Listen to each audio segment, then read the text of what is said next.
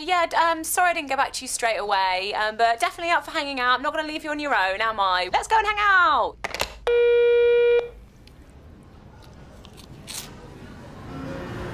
Thanks for coming today. That's okay. How you doing? I guess it's a bit annoying being Don't worry. Sometimes I wish I was single.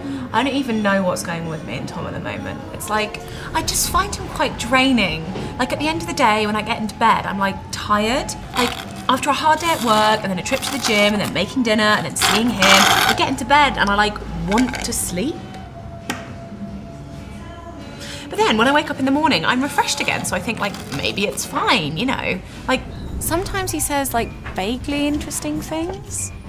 You know, I think it's totally fine to like really fancy other people and like want to have sex with them. It's natural.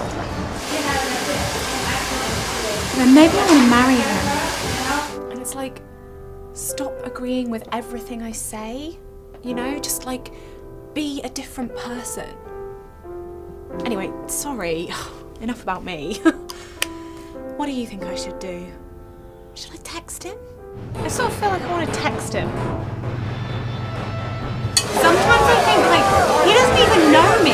Like, I hate breakfast in bed. I know. You don't think I should text him? Yeah, I mean, I see your point, fine. Like, I agree with you. I'm not going to text him. I'm going to text him.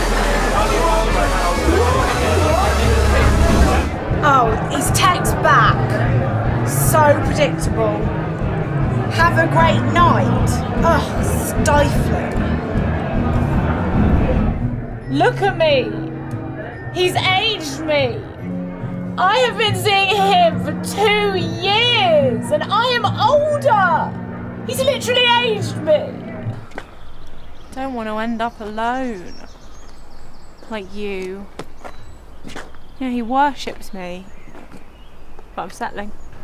I know it. You know it. I'm settling.